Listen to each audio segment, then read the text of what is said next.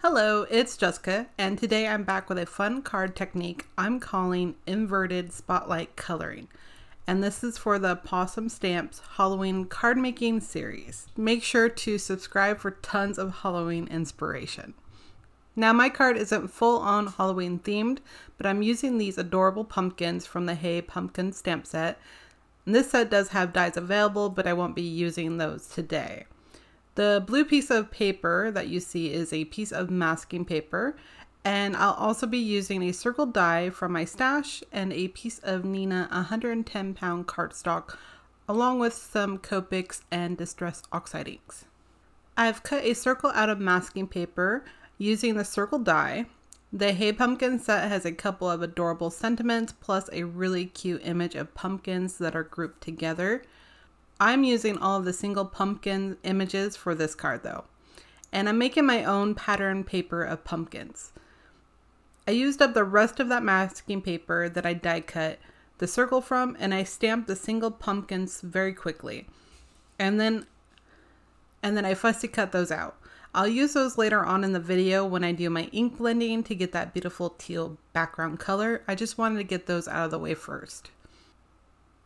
For this, I'm going to start creating my pattern background. Starting at the top of the cardstock, I arranged the pumpkins using the Misty, stamping those several times to get a nice black line.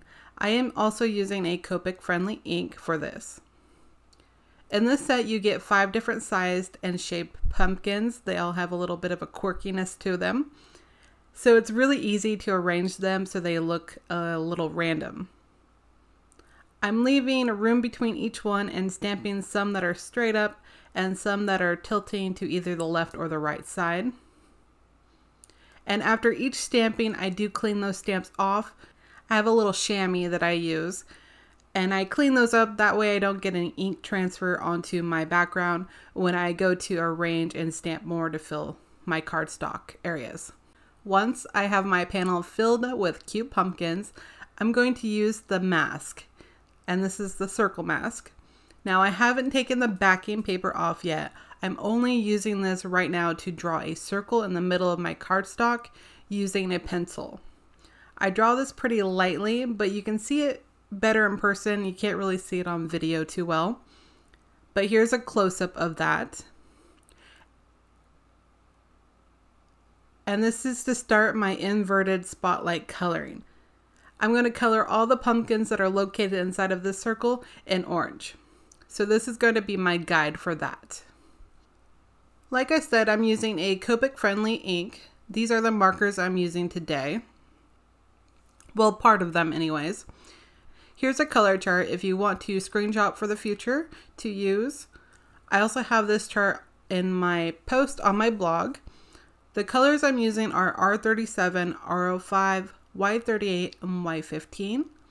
I used to use all of those markers for like that orange color except R37, but I kind of like adding that in more now because it deepens those shadow dark areas.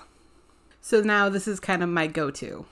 I'm going to speed this up some and add some music, but before I edited all this and sped it up for you, this coloring of this little circle of pumpkins did take about 25 minutes to color, which I was kind of surprised at, but it is really nice to just get into the groove of coloring. You don't even realize the time has gotten away from you.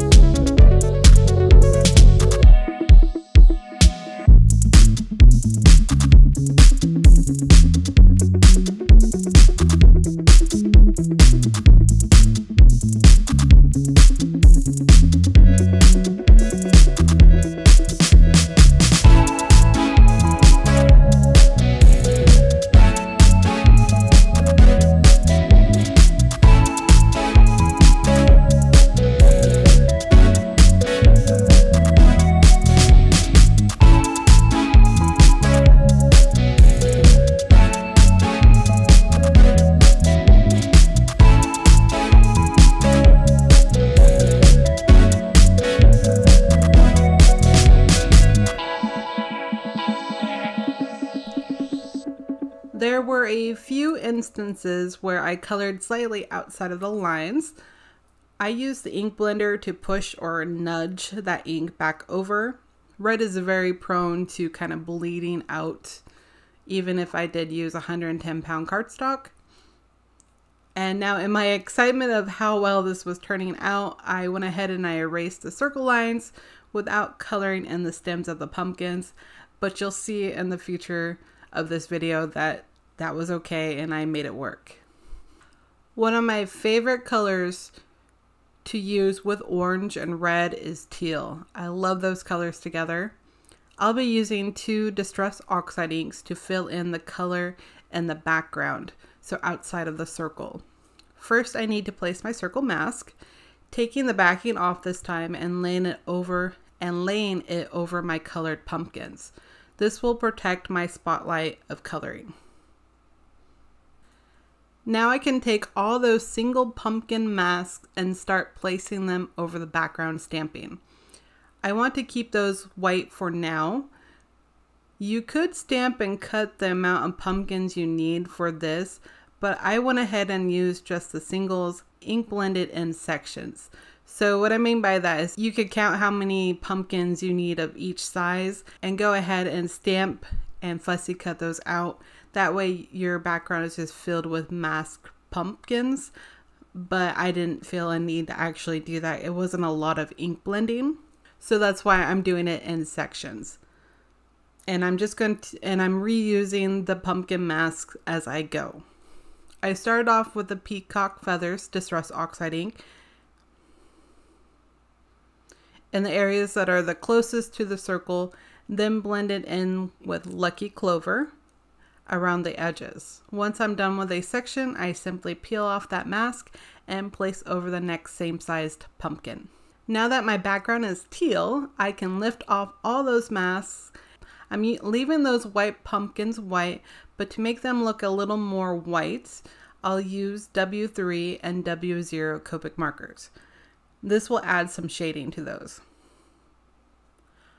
I also use those warm gray markers around the pumpkins in the center, using the W3 first and then going over that line with a W0. That adds just a bit of depth to those really orange pumpkins. And I'm still sticking with the circle edge, just kind of following along with my coloring throughout all of this.